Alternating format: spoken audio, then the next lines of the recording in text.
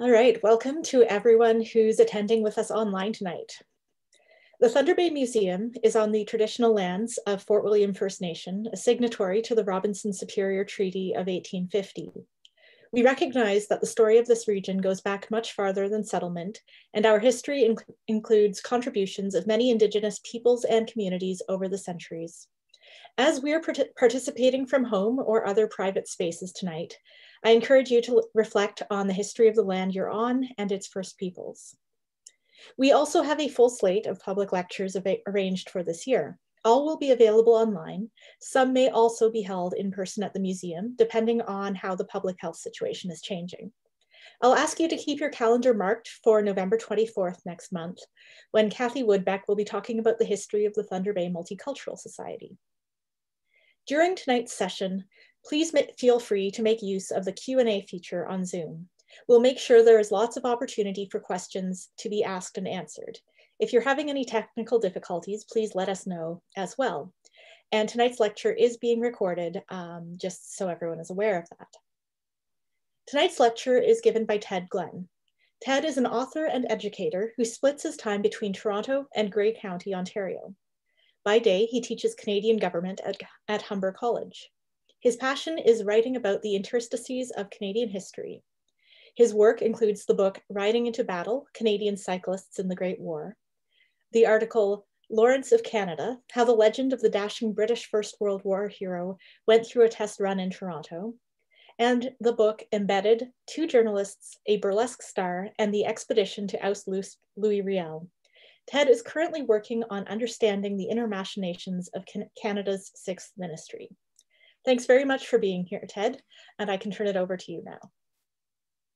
Thanks, Sarah. I appreciate the introduction, and it's very good of you to have me here tonight. And I'd like to thank everyone else who's joining us tonight or on a recorded version later on. And just to note that this, in fact, is the 150th anniversary of Colonel Garnet Wolseley's expedition to Red River. So the timing is impeccable. So it's my privilege this evening to present a short lecture on the expedition as seen through the eyes of two journalists and one burlesque star who were embedded with it. My goal is to talk for about 45 minutes and then leave some questions, some time for questions afterwards.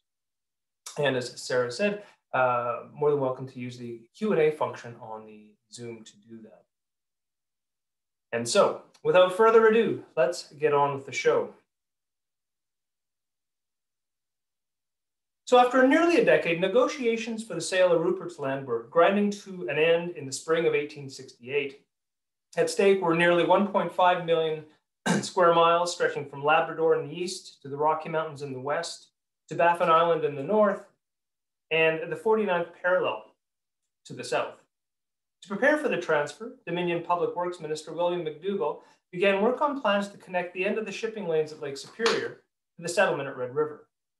Senior engineer Simon Dawson recommended using an old northwest canoe route linking Superior on the east by a new road to Shabandouin Lake, and on the west by a new road from Lake of the Woods to Fort Garry.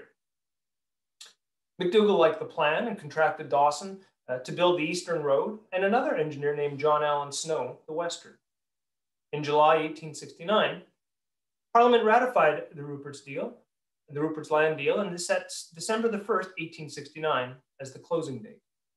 Parliament also passed legislation establishing a temporary government for the Northwest Territories. For all his work, Prime Minister MacDonald named William McDougall the new governor. Ottawa's plans weren't well received in Red River. In August, news of McDougall's appointment as Lieutenant Governor reached the settlement right just as Dominion survey crews arrived. Local residents, about 5,700 French-speaking Métis, about 4,100 English-speaking Métis, and most of the 1,600 white settlers felt betrayed. They'd neither been consulted on the sale of their land nor involved in choosing their governor. In October, the agitation came to a head. Longtime resident Andre Knoll found a survey crew at work on his hay privilege and rushed to find his bilingual cousin Louis Riel to help him figure out what was going on. Riel returned with 18 mounted Métis. He stood famously on the survey chain and he told the crew, "The territory south of the Assiniboine River belongs to the people of Red River and not to Canada." the Métis would not allow the survey to proceed any further. Meanwhile, MacDougall was on his way from Ottawa to take up his new duties in Red River. On October 31, he reached the border at Pembina, where he was met by a courier with a message from Louis Riel. Sir, the National Committee of the Métis of Red River orders you not to enter the territory of the Northwest without special permission of the above-mentioned committee. MacDougall was enraged. He tore a strip off the messenger and pushed his way on into the territory, straight up against Amboise de Dieppe-Lepine, a mountain of a man, and his posse who'd been ordered to intercept MacDougall and escort him out of the settlement. On his way out, Lepine told MacDougall, "You must not return beyond this line." MacDougall, without military or even a security detail, had no choice but to leave. While MacDougall cooled his heels at Pembina, 100 armed Métis stormed Fort Garry and took control of the Hudson's Bay food and munitions stored there. In a show of loyalty to MacDougall and the Dominion government, local businessman and agitator John Schultz organized a group of 45 men and women at his store. On December 7, Riel responded to the threat. At 2 in the morning, 200 armed troops moved on Schultz's house and trained 2 cannons on the main door. The Loyalists surrendered immediately and were marched under guard to imprisonment at Fort Garry.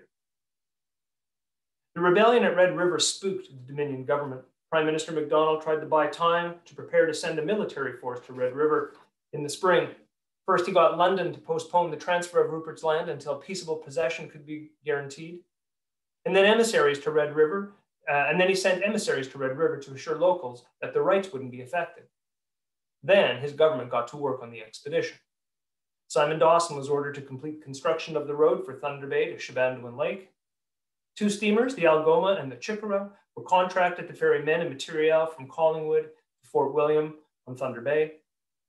Shipyards in Ontario and Quebec were contracted to build 140 boats to convey troops across the old Northwest route to Red River. And Great Britain was persuaded to participate in the mission, MacDonald arguing the insurgents would more readily lay down their arms to a British force than one entirely Canadian. In January, Riel convened the Convention of 40 to draw up the terms for negotiating union with Canada.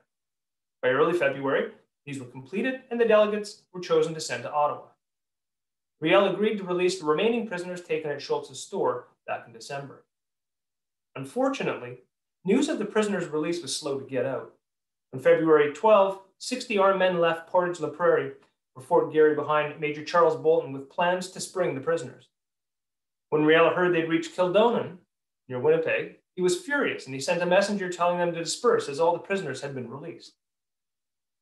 Bolton's crew agreed, but chose to make a point of marching home directly beside Métis headquarters at Fort Garry. As expected, a troop of guardsmen rode out and took Bolton and his men prisoner on February 17. Among Bolton's men was a hot-headed Irishman named Thomas Scott. Witnesses said the Orangemen attacked his guards, taunted them with racial slurs, and threatened to kill Riel. To shut him up, 2 guards dragged Scott from his cell and beat him senseless. And yet, despite more warnings and a personal entreaty from Riel for peace, Scott wouldn't shut up. Riel had him placed in irons on March 1, and on the 3rd brought him before a military tribunal headed by Lepine and including André Noel and Elzéar Goulet. Scott was charged with taking up arms against the provincial government and striking his guards. The tribunal issued a death penalty, and the next day, Noel and Goulet retrieved Scott from his cell. He was led through the main gate to a firing squad waiting outside the fort. Scott's body was never found. The execution of Thomas Scott ignited a firestorm of rage and indignation across Protestant Ontario. Tens of indignation meetings sprang up where action was demanded from the government. The largest meeting was actually held in Toronto on April 6, where 10,000 people packed the square in front of City Hall and demanded Riel and his French Catholic government be put down. After that, plans for the expedition fell quickly into place, many hoping it would deliver the vengeance that they were seeking. First, Colonel Garnet Wolseley, an up-and-coming British officer who'd been stationed in Canada for the past few years, was named head of the expedition. Canada agreed to contribute 705 soldiers, raising 2 battalions from militia units in Ontario and Quebec. These began arriving in Toronto on May 2nd for inspection and training. and Britain confirmed it would send 19 soldiers from the Royal Artillery, 19 Royal Engineers, and 352 infantry from the 1st Battalion, 60th Rifles. While Wolseley waited for the ice to clear from the Great Lakes, negotiations with the Red River delegates finished in early May with an agreement to create Canada's 5th province, Manitoba. The steamer Algoma was readying to depart from the tiny port of Collingwood on the southern shores of Georgian Bay as the Manitoba Act was introduced into the House of Commons on May 2nd. By that point, Garnet Wolseley's expedition to Red River was already story of the year, and Canadian newspaper publishers were jockeying to sell it. The most enterprising were George Brown of the Globe and John Ross Robertson of the Daily Telegraph, both from Toronto. In April 1870, the two arranged to have the reporters accompany Wolseley all the way from Toronto to Fort Garry. Molyneux St. Jean was the Globe's special correspondent. He'd been a Royal Marine who'd seen action in China in the Battle of Canton in 1857 and in the Pig War against the Americans in 1859. He'd been on the Globe's editorial board since immigrating to Canada in 1868. St. John got the assignment because John Ross Robertson had just stole Robert Cunningham away from the Globe. Cunningham was actually the Globe's first reporter on the Northwest beat, and back in December 1869, he traveled to Red River to interview Louis Riel. He got the interview, but was then thrown in jail, expelled from the settlement, and warned by Riel never to return. But return he did, as our commissioner for the Daily Telegraph. St. John and Cunningham were the only two civilians embedded with Wolseley's expedition. The third was St. John's wife, Kate Ranoe. Ranoe was an English-born, Paris-raised burlesque star who'd immigrated to Canada with St. John in 1868. An audience favorite in the theaters and music halls of Montreal and Toronto, she somehow finagled her way into accompanying St. John on the journey to Red River. And it was lucky for him that she did. Just out of Thunder Bay, St. John injured his hand and had to rely on Ranoe to ghostwrite the Globe's coverage the rest of the way.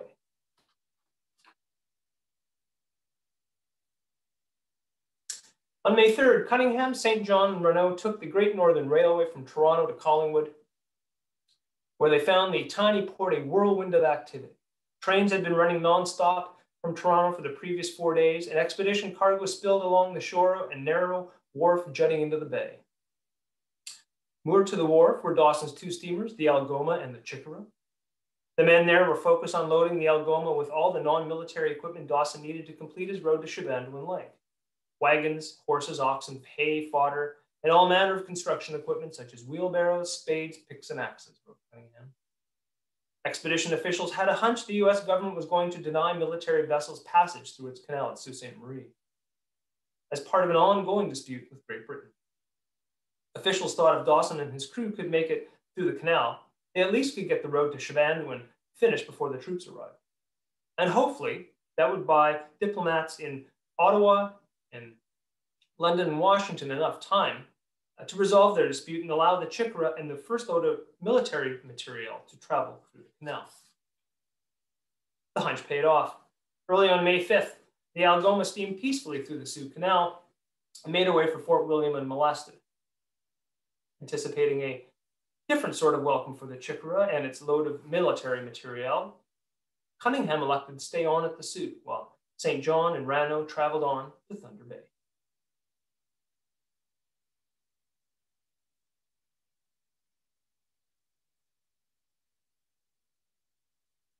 The Algoma sighted Ile Royale late Saturday afternoon and came into the tiny village of Government Station, 5 miles east of Fort William in the middle of the night.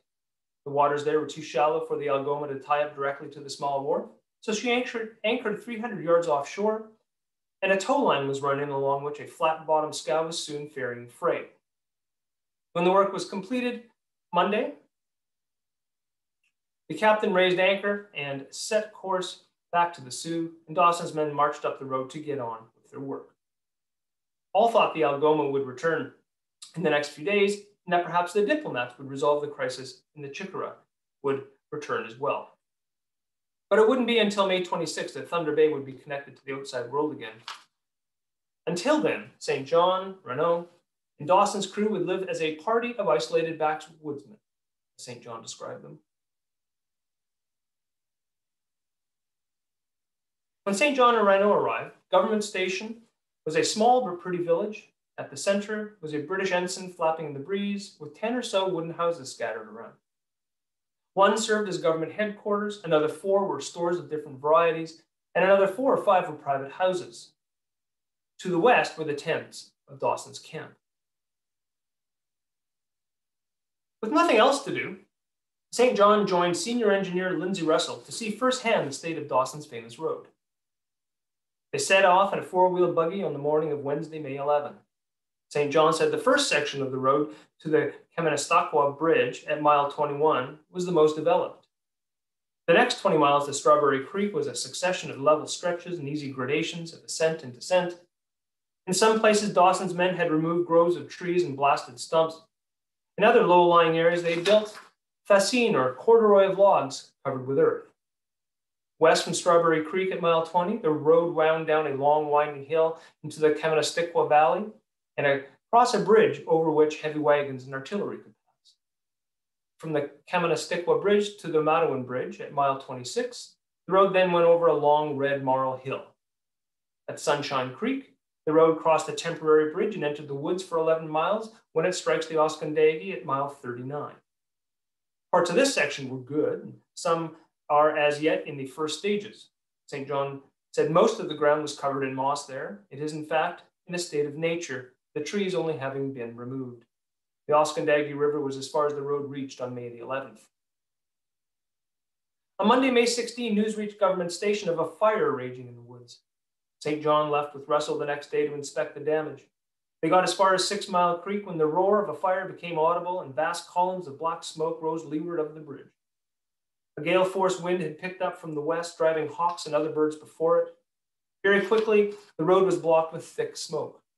Discretion, wrote St. John, required an early movement. The men turned back toward the bay, but made it only a mile or so when they saw a second fire had started from a point about 10 miles to the westward of Government Station. From their vantage point on top of the hill, they could see this second fire was in the process of joining the first and was spreading quickly to the windward of us. Rather than make a break for it through a quickly closing window between the two fires, Russell and St. John decided to proceed by way of brûlés, or the already burned patches of the forest. A mile or so on, Russell and St. John took temporary refuge in a clearing made by an old Frenchman huddled with his wife and 5 children outside their shanty. Their eyes were swollen and streaming from the effects of the smoke. St. John said the man built some hope on the fact of there being a swamp between his home and the fire. His wife and children, though, seemed to know that the thickly wooded belt on which he trusted would not stop the fire for a second. Russell and St. John pushed on, anxious to reach Government Station, knowing it would be shortly attacked by the fire. At the next brûlée, groves of beech were ablaze all around, giving off thick rolling clouds of party-colored smoke, until it was impossible to discern anything except in the immediate vicinity or to form any opinion as to where the fire was or was not burning. Russell and St. John made a dash for it, passing another beech grove engulfed in flame until they were forced to stop. The smoke was so thick here they were unable to see one another, though hardly a yard apart. Breathing was also difficult, and feeling the rush of hot air from the fire on either side, we judged it wiser to turn back while we were able and regain the clearing. Sticking to the brûlés, Russell and St. John found their way back to the road, and from there they could see over a breadth of several miles how the fire had burned shanties, bridges, and even earth-colored culverts, and rushing on had joined the fire from the Mattawan. It took them over an hour, but eventually Russell and St. John got back down to Government Station, where they found all the men turned out, and a line of points drawn at which the fight with the fire was to be made. The horses had been removed from the stables and picketed as far from the danger as possible. The men drew water from the bay by the cask. Depots were filled all along the boundary of the woods, and buildings, particularly the stables and the houses, were drenched as the raging fire hemmed them in on 3 sides. Every exertion would now be necessary to save home and property, if not life itself, said St. John. Just after 1 o'clock, the fire burst through the edge of the forest and spread along the partially cleared land of the settlement, seizing upon every trunk, shrub, log, and stump along the line of the clearing. Where there was grass or undergrowth, the flames were able to lick right to the water's edge. The men were too late to save one woman's small house. The flames attacked the ground logs, sprung upon the roof, and raced around the edges. Water seemed only to heighten its fury, and in a few minutes the poor woman's house was a smoldering ruin. At some point, the wind shifted, and long tongues of flame reached for the center of the village, testing the worth and endurance of each man to the utmost. For 3 hours, the men fought through blinding and choking smoke. As soon as they were successful in one spot, the fire sprang up in another, as if by invisible hands. Cordwood stacked on the wharf caught fire, and sparks from it set ablaze everything that was made of wood around the central buildings. It was here that the men made a last stand, marshaling the greatest exertions necessary to save the houses themselves. They went into the black smoke to cast water on the fire, little knowing whether they would come out of it again, and others threw themselves on the ground to get a breath of air. Russell ordered all gunpowder to be thrown into the bay, alongside all the tool chests and personal effects already dumped there. Eventually, with the wind's help, the fire was at last got under. The exhausted crew watched it roar off down the bay. A couple days later, St. John rode back up the road to assess the damage. He said the fire had consumed the greater part of the country, between the bay and Shabandouin Lake, between 40 and 50 miles. All the smaller bridges along the road, even many of the earth-covered culverts and corduroy sections, had been destroyed. Meanwhile, in Washington, diplomats were successful in hammering out an agreement that would allow military vessels through the Sioux Canal. The Canadian government immediately chartered 6 more steamers, 4 schooners, 2 gunboats, 2 tugs, and a flotilla of barges, rafts, and scows to get the expedition back on track. It would be all decks on hand to transport the expedition's 1,100 troops, 700 voyageurs, guides, scouts, teamsters, and laborers, and thousands of tons of munitions and supplies to Thunder Bay. All told, the fleet would make 19 trips between May 25th and June 26th, when the last of the expedition's supplies were brought up. The Chikara, with Wolseley aboard, was the first to reach Government Station on May 25. The first thing Wolseley did was rechristen Government Station Prince Arthur's Landing.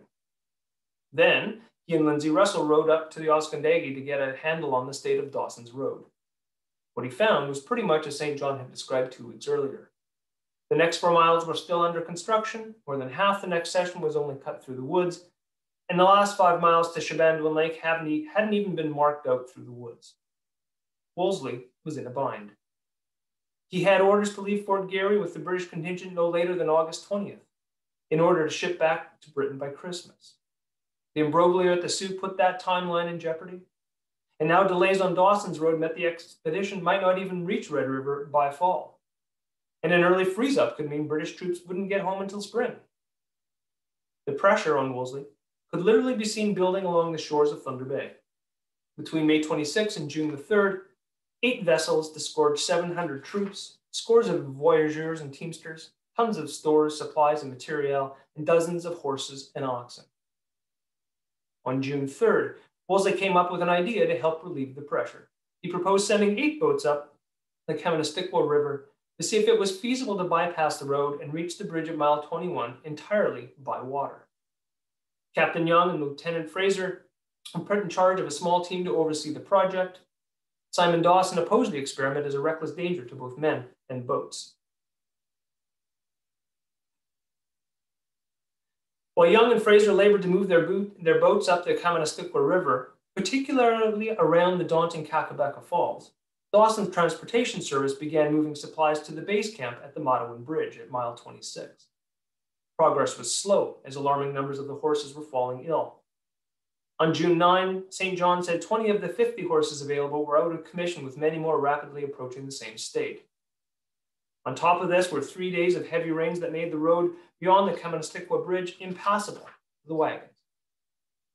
Lindsay Russell told St. John that the combined effect of the fire, rain, and horses likely meant that no part of the expedition would leave Fort Garry that winter. The only good news in all of this was Young and Fraser had been able to get their boats to the smooth water beyond Kakabeka Falls. Wolseley deemed the experiment a success and ordered a second detachment of boats under Captain Northey to depart up the Kaministiquia River the next day. On June 10, Wolseley ordered Young and Fraser to see how far they could float their boats up the Mattawan River beyond the Kaministiquia Bridge. About this time, Cunningham described how the tiny outpost of Government Station had mushroomed from a motley collection of wooden buildings and canvas tents into the bustling port of Prince Arthur's Landing. Cunningham said the mix of wooden houses, stores, and canvas tents had become very gay and pretty, with many tents sporting green curtains and rustic tables to facilitate toiletries and meals. A number of troops had built poplar fences around their tents and strung up a very numerous assortment of flags.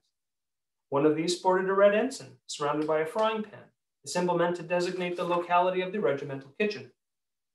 St. John said streets were marked off between the tents, Control Road was flanked by Control Department buildings, Bakery Lane led to the field ovens, and Ordnance Road was home to the Royal Artillery and Royal Engineers.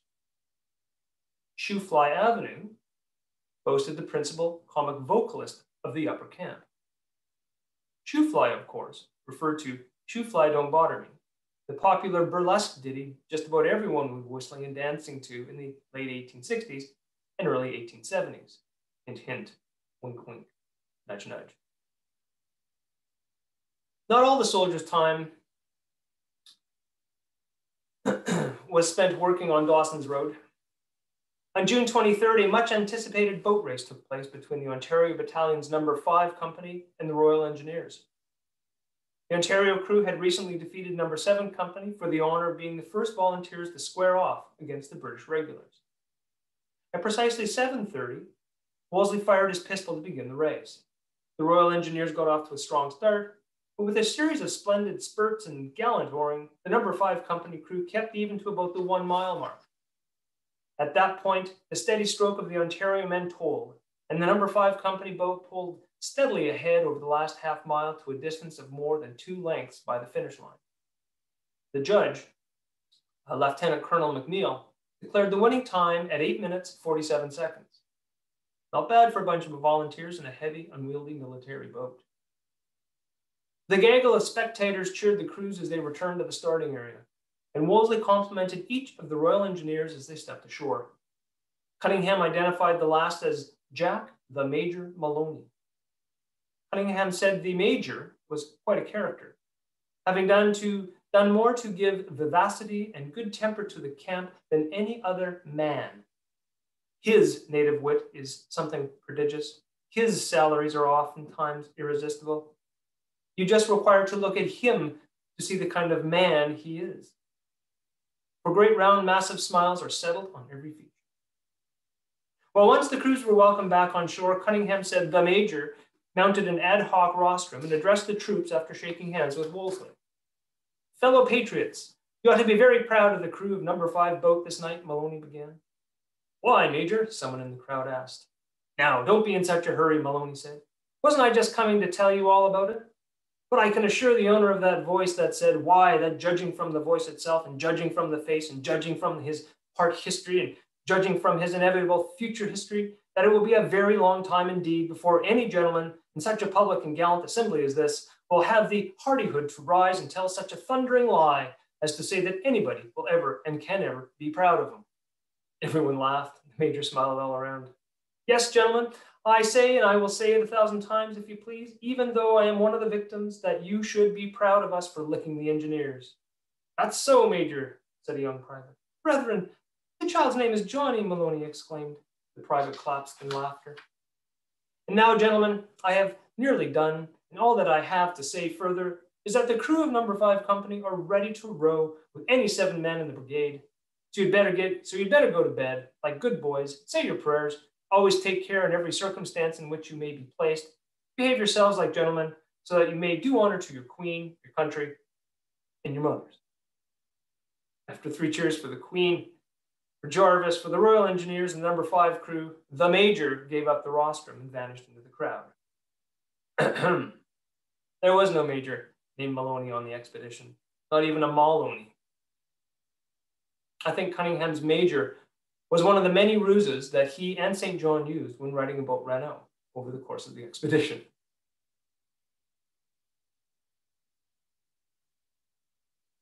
The expedition was actually set to launch from Shibandwan at 10 o'clock Saturday morning, July 16. As the hour approached, though, Cunningham said preparations were still incomplete, as many of the boats still required repairs from the dings and knocks and dirt on the rapids and portages up from the bay. St. John said the hijinks didn't help matters. One soldier tried to appropriate the gear from another. Someone else complained that his boat had fewer barrels of pork or flour than the others. And then the inevitable fight broke out concerning which belonged to whom or who had more or less than the other. The pressure to launch increased as morning bled into afternoon. The control officers marched around with memorandum books in their hands, and the regimental officers barked for Sergeant this or Corporal that. At several points, it seemed the boats were ready to go, and then some complication or other arose. And then late in the afternoon, Wolseley arrived. He made it clear the expected detachments were going to start that night, regardless. Finally, at 8:30, the first boat shoved off from the little wharf at the southeast end of Chevandoin Lake. St. John said it was a beautiful evening. The winds had died down. The lake was calm like a mill pond. The sun had just set in a cloudless sky, leaving the western border of the lake painted with a mellowed tinge of purples and reds. The stillness was broken by shouts of encouragement and goodbyes from the well-wishers on shore. "No more rapids," exclaimed one. "No more poling," cried another. "Off we go for Red River," repeated many. St. John said everybody was in great spirits with the long, dragging, wearisome journey from Thunder Bay now behind them. As soon as the 1st Brigade got underway, the 2nd followed suit with the Royal Artillery and the Royal Engineers. It took another 17 days for the last of the expedition to leave Chevandoin. Around this time, St. John admitted in one of his articles to a temporary inability to hold a pen in any other way but that in which one holds a spoon. On August 3, he said, owing to a disabled hand, I've been unable to write. On August 21, he confessed that his crippled arm and the remnants of a lengthened attack of fever and ague had forced him to dictate his stories from his bed. And then, on August 24, St. John revealed that Kate Ranoe was the one taking his dictation. Quote, "My crippled arm prevents me from writing, and though my wife sits patiently writing from my dictations, the joint effort is to us at least hardly satisfactory. It is no easy matter to arrange and dictate the mass of interesting and uninteresting events that pass before one when sickness comes to impede one's efforts." In other words, at least from when they departed Chevandoin Lake on July 16, the Globe's coverage of the Red River expedition was jointly produced by Kate Ranoe and Molyneux St. John. Pardon me for a second.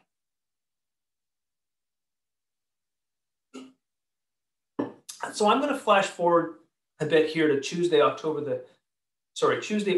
23rd. In just over 5 weeks, the expedition had traveled 600 miles from Thunder Bay through unspoiled wilderness and completed 47 portages, totaling a distance of 7 miles. In Wolseley's words, it was a feat unparalleled in our military annals. We have descended a great river, esteemed so dangerous from its rapids, falls, and whirlpools, that none experienced voyageurs attempt its navigation. On the evening of August 23rd, the expedition pitched camp one last time 7 miles short of Fort Garry. Around midnight, Cunningham said a drenching storm of rain and thunder came on and saturated everything most effectually. It was by far the most severe storm they'd encountered since Thunder Bay. Throughout the night, lightning flashed brilliantly. Thunder shook the muddy ground like an earthquake, and rain fell torrent upon torrent. The storm was relentless. At 4 a.m., the bugle sounded to start the final day, but since the camp was going the amphibious pretty successfully, Cunningham put it, Wolseley pushed departure off till 7 a.m. Luckily, the rain let up for a few brief minutes, allowing the troops to gulp a quick breakfast and pack up camp. Then the boats were loaded one last time. The rain began pounding as the force pulled upstream. St. John said everyone was in a state of mystery as to what to expect at Fort Garry. All were confident of entering as conquerors, but ignorant as to whether they were to fight or take possession peaceably. At 8:30 a.m., Wolseley ordered the boats ashore 2 miles north of Fort Garry at Point Douglas. The troops assembled there in battle formation, Captain Wallace's advance guard looming ahead in the mist. Next came Wolseley and his staff, dripping from every seam of their waterproof coats, and mounted on what horses Wallace was able to scrounge up. Next was the main body of the battalion and the engineers and the artillery with 2 carts limbering cannon. Captain Northey brought up the rear with a small guard. To the right of the formation, a number of horsemen having some indirect connection with the expedition had gathered, and scattered all around were a number of hangers-on, including Hudson's Bay men clothed in their standard issue, blue-clothed, brass-buttoned capotes. When Wolseley signaled ready, McNeil galloped off to close the skirmishers, and the main body marched forward in fours from open column. With all the rain, the road was near impassable. Thick black mud, ankle deep at every step, St. John said. About 600 yards north of the fort, a few dozen spectators and followers were waiting to offer encouragement and guesstimates about where Louis Riel was and what he was doing. Wolseley ordered the battalion into open column there with the high hope that Riel would fight. All could see the north gate of the fort was shut. A large gun was mounted en barbette over it, and not a sign of a man could be seen. The soldiers marched bravely toward the fort, encouraging one another with cheers of, "He's gonna fight." A couple of 100 yards off, Wolseley ordered halt and sent officers McNeil, Butler, and Dennison forward to put eyes directly on the fort. They galloped off around the perimeter, and everyone held their breath.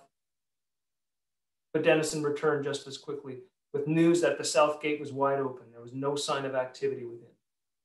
Wolseley ordered Wallace's skirmishers to establish a perimeter around the fort and not let anyone in or out. When the perimeter was set, Dennison, Butler, and McNeil rode back around to the south gate, and the rest of the force followed along. St. John said the soldiers cast glances up and down as if to seek the best spots for storming, but there'd be no fight today.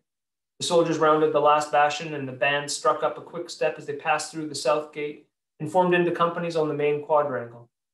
Once assembled, the officers hoisted the Union Jack up the flagstaff while the band played God Save the Queen. The ceremony ended with a 21-gun salute. Of course, the question on everyone's minds was, where's Riel? Wolseley ordered Fort Garry searched. St. John said it was in a dreadful state of mud and dirt. In the main dining room, the search party he was with found the undeclared remnants of Riel's breakfast on the table. Next door, in a room used for a study, a variety of papers were found littering the table.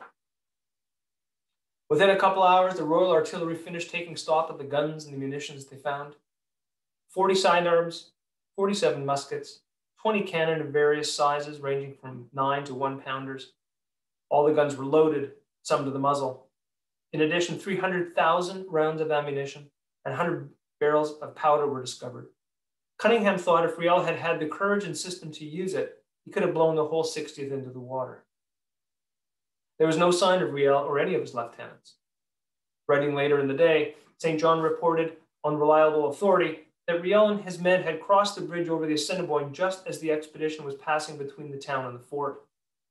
They said Riel watched the Union Jack being hoisted from Bishop Tachet's front porch and the firing of the salute and remained there for the remainder of the day and the next. The search for Riel and his men ended on the afternoon of August 24th, and at that point, Aileen and his artillerymen hauled 2 of the captured brass 6-pounders outside the walls, fired a second royal salute, and gave 3 cheers for the Queen and 3 for Wolseley. And so ended the taking of Fort Garry, wrote Cunningham. Cunningham described the next 3 weeks in Red River as a reign of terror. By September 2nd, he said he no longer felt safe. Stores and houses were being broken into, drunken revelers firing off their revolvers at midday on the open streets. Part of the problem was Wolseley didn't have any authority except over the expedition. Until the new Lieutenant Governor Adams Archibald arrived, Donald Smith had to assume temporary civic powers under the old Hudson's Bay laws. But given the recent troubles, no one wanted to serve as a magistrate or a lawman. As fast as Smith swore in special constables, Cunningham said they resigned as fast as they were called upon, out of fear of Riel and his friends. Once Archibald arrived on September 3, another problem presented itself. Wolseley's timetable for having the British soldiers depart. St. John said the imminent withdrawal of the troops stoked great fear in the locals, as both the English and the French speakers believed the Brits embodied the Queen's authority and could be trusted as they were without any partisan feeling in local matters. The same couldn't be said of the Canadian soldiers. While the volunteers might very well turn out to be well-disciplined soldiers and excellent men, St. John believed very little provocation would be needed to draw the Canadian volunteers in, which might end only in bloodshed. The only British soldiers in Red River after September 2nd were Wolseley and his 5 officers. The reign of terror culminated in the murder of Elzevir Goulet on September the 12th. Cunningham met Goulet that morning, where Goulet offered to take Cunningham to meet Riel. Cunningham had to postpone as he had other business that day, but assured a visibly nervous Goulet he should have no fear of going into Winnipeg to get on with his business. The two planned to meet up later in the evening to discuss meeting Riel. Assured by Cunningham, Goulet crossed the river into Winnipeg, but near one of the taverns, he was accosted by someone who asked him if he were not the man who tied the blind on Thomas Scott. Others heard, and Goulet ran back towards the river, fearing for his life. 2 men from the Ontario Battalion and a third, a voyageur from the expedition, saw Goulet and gave chase. When they got to the river, Goulet jumped in and started swimming across.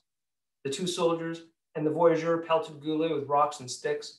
One hit Goulet in the head, and he sank immediately. Goulet's lifeless body was retrieved by friends and family later that day. Elzéar Goulet's murder heightened fears of another insurrection and sparked the new lieutenant governor to action. On the 16th, Archibald appointed Manitoba's first executive council, and then a couple days later established the province's first police force. On the 26th, he sent a company of soldiers south to Pembina on rumors that armed Métis were gathering along the border to avenge Goulet's murder. Nothing came of the rumors. By the end of September, both St. John and Cunningham were reporting that Manitoba had become as quiet and as dull as it was before. And so, with the work of reporting on the expedition having come to an end, Cunningham, St. John, and Ranoe moved on with their lives. Covering the Red River expedition changed Robert Cunningham's life, especially his connection to Elzéar Goulet. In the fall of 1870, Cunningham became co-publisher of the Manitoban, a newspaper he used to support Archibald's administration and advocate passionately for conciliation in his newly adopted home. Cunningham's efforts eventually led him to run for Parliament in 1872, where he became a vocal advocate for fair treatment of Indigenous peoples in Manitoba and the Northwest. Cunningham earned the praise and respect of the Métis community, even Louis Riel himself. The Métis leader came out of hiding to serve as a returning officer for Cunningham in 1873. Unfortunately, Cunningham's life was cut short in the fall of 1874. He died unexpectedly while returning to Manitoba to take up new duties on the Council of the Northwest Territories. Adams Archibald also drafted Molyneux St. John into his conciliation efforts. Appointed first clerk of the Manitoba legislature, St. John was signatory to Treaties 1, 2, and 3. He continued in this line of work, serving briefly as Superintendent of Indian Affairs in the late 1870s. Then over the next 15 years, St. John churned through various appointments and contracts, ultimately dying in office as Gentleman Usher of the Black Rod in the Parliament of Canada. In the fall of 1870, Kate Ranoe returned to Montreal and her career on the stage. In the spring of 1871, she took a short break and toured a handful of Eastern Canadian cities with her public lecture, The Great Northwest. According to reviews, no copy of the lecture actually exists. Ranoe regaled audiences with tales of her efforts to join St. John on the trip and the difficulties she encountered overcoming the objections raised against her accompanying the expedition. She recalled her trips up to Kaministiquia and from the Shibandouin to the Winnipeg, and relayed in graphic detail the picturesque scenery of the route. Ranoe also recounted the enthusiasm and the readiness of the volunteers to undertake the difficult expedition, and the many difficulties overcome by the troops. She described the final approach to Fort Garry and testified to the order and tranquility which had rapidly succeeded to the period of disorder and passion. Ranoe concluded the Great Northwest by demanding justice be done to the Indian, and that in the future there may be no cause for reproach of conscience, and that when what is now a prairie and a wilderness becomes the garden and the wheat fields, the flowers will bloom over no grave of oppression, nor hamlet be built upon land wrenched from the Indian, but the dominion will grow based on justice and truth, and prosperity will flourish over the land. One reviewer said this generous appeal on behalf of the Indian tribes, for whom no settlement had yet been made, was met with continued applause. Ranoe died in Montreal in 1893. She is buried next to her husband in Montreal's Mount Royal Cemetery. Thank you.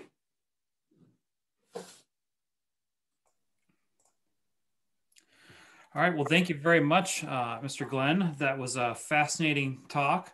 For those of you just tuning in, my name is Scott Bradley. I'm the Executive Director of the Thunder Bay Museum. So I would like to encourage everyone now to use the Q&A button down at the bottom of your screen, and please enter in any questions you have for Mr. Glenn about this great lecture. And we'll just take a moment to allow everyone to take some time to enter those in. And I'll start with a question that got sent to me by text during the lecture. So do you think that the forest fire was set deliberately, or was that a natural event? That was a natural event. From what I understand, doing some other reading, the area was a bit of a tinderbox that spring, and more than likely a lightning strike that set it off. Okay, great. All right, I have a question that I can ask you directly about the sources that you've used in writing this. We've seen a lot of really interesting images, and you're certainly drawing from the writing of these people directly. Are there, how did you find working with sources for this? And are there any unpublished works that you were able to make use of? The primary sources were for this were the 89 articles that Cunningham, St. John, and Ranoe published. I think what's interesting, kind of from a historian perspective, is that the articles have been largely forgotten. Nobody has gone to them. Even some key writers like Jack Bumstead or George Stanley, when writing about the expedition, they didn't go to the newspaper sources. And yet you had two civilian observers there that provided pretty interesting, reliable, unique perspectives on the expedition. So for me, that was the real boon in this, is rediscovering all of those articles. There was also, like, a number of the pictures that I used today were from the Canadian Illustrated News, and a lot of those pictures have been kind of forgotten as well. But at the time, that's how everybody was, they were reading Cunningham and St. John's articles, and then they were looking at the pictures in the Canadian Illustrated News, and that's how Canadians were experiencing the expedition. So I found it interesting to kind of go back and kind of feel what it was like to be your average Canadian reading the newspapers at the time about this event that's going on in the life of the country. It was the biggest event in the country's young life. So, Mr. Glenn, what was the kind of the time delay between events happening in Manitoba and those appearing in the newspaper back further to the east? I mean, this was a pretty fast series of events. Had things kind of progressed further by the time the news had gotten back to east? Well, so there's a couple of delays that you can talk about. So the main delay, news from Winnipeg back east would be taken by train south from Winnipeg down in through the States, across at Detroit, and then into the telegraph system from there. So usually it was a 2, maybe 3 day delay from news directly from Winnipeg.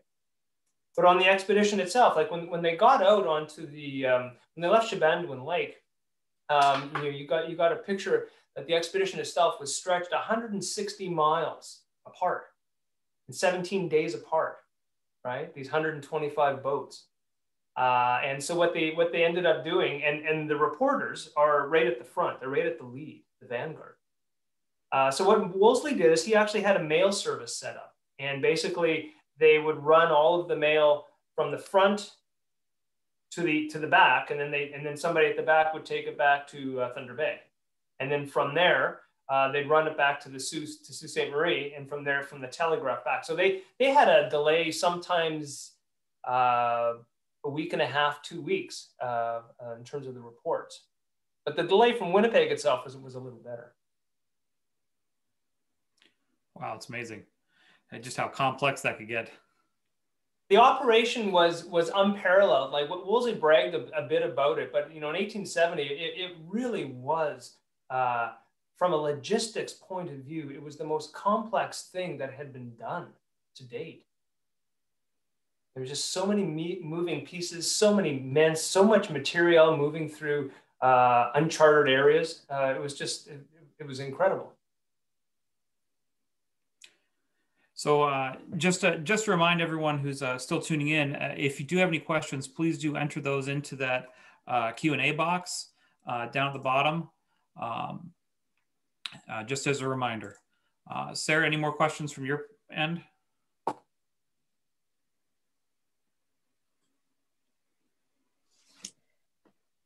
Yeah, I'm just thinking that some of the people attending tonight might also be familiar with the 1885 expedition as well, and the way that linked in with railway construction and things like that. I'm wondering if you've looked at comparisons between those, or It was so much easier.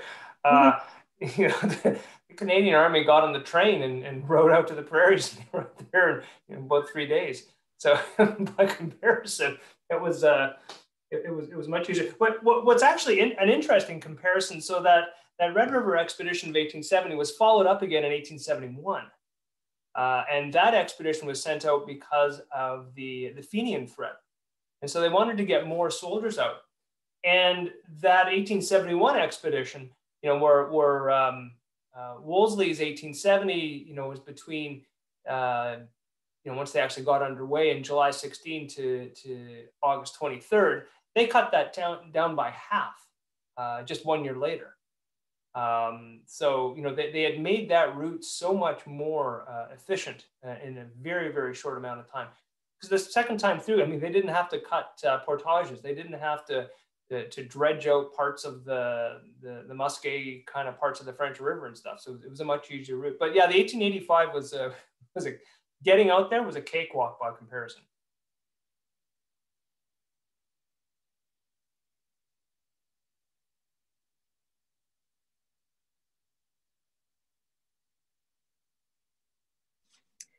Well, it doesn't seem as though we have any other questions coming in at this point.